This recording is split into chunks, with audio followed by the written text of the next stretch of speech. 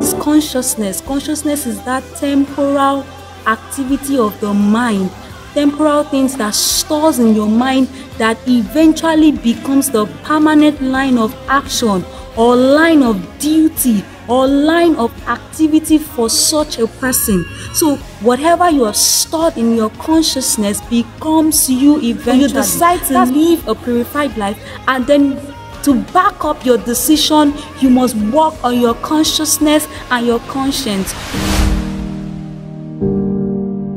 Hello everyone, welcome back to another Purity series. It's so nice to have you again. My name is Adegbe Grace Mercy. Thank you so much for always watching the Purity series. God bless you. And so we're still on the series Walking in Purity.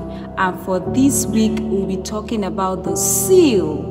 What is the seal? The seal is a device that is used to join two things together to ensure it is permanently joined and there is ownership involved in it.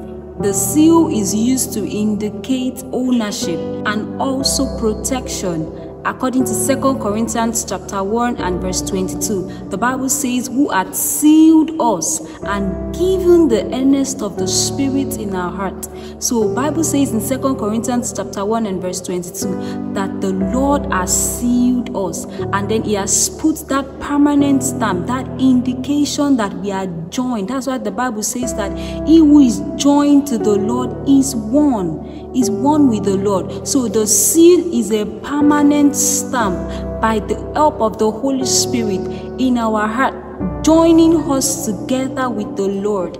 And so how will the seal help us walk in purity? The seal will help us walk in purity when we recognize and acknowledge that the Lord has put a stamp in our heart.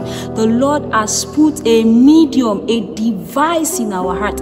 And one of the devices that I would like to talk about is the seal of the Word of God. By studying, meditation, and confession, the seal of the Word of God. The Bible says, "Your word have I hid in my heart, that I might not sin against you." So hiding the Word of God is a seal upon your heart. That's why the Bible says He has given us the earnest of the Spirit. So whatever the Spirit is crying out for, whatever the Spirit is longing for, whatever the Spirit desires, whatever the Spirit thirsts for, is what we ourselves would thirst for. That's why the Bible also says, "Blessed are they who thirst and hunger for righteousness."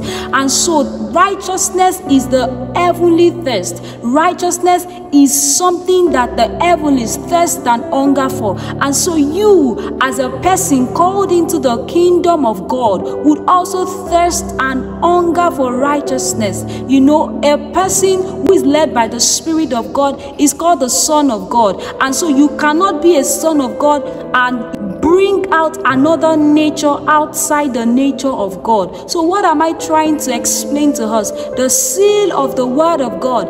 By studying, meditation, and confession. You study the Word of God, you imprint something upon your heart. You study the Word of God, you do not only stop by studying, you go on to meditation. Meditation is the deeper sinking of the knowledge of the Word of God. When you sink in deeper than you have studied, is meditation. And then you do not only stop at meditation, you go on to confession. Because you confess and you see what you confess. So you confess that God has called you out of uncleanness and He has called you into holiness. You confess that you are the righteousness of God in Christ Jesus. You confess all the promises of God. This is how you can walk in purity. And the last seal I would like to talk about is the seal of the blood of Jesus. The Bible says in Revelations that we overcame by the blood of the Lamb and by the word of our testimony. The word of our testimony explains further confession. You keep confessing what the Lord has said concerning your life.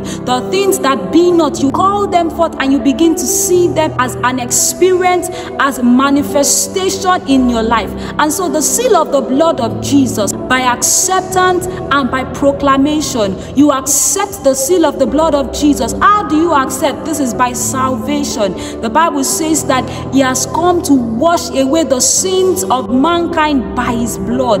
By the blood of Jesus that was shed on the cross of Calvary, he washed away all the sins of mankind. And so if you accept that the seal of the blood of Jesus, the blood of the Lamb, works and can make you purified, you would see yourself walking in purity. So walking in purity, you need a seal to be stamped upon your heart. You need a seal, the annex of the Spirit, by the word of God and by the blood of Jesus. Thank you so much for watching the Purity series this week. God bless you.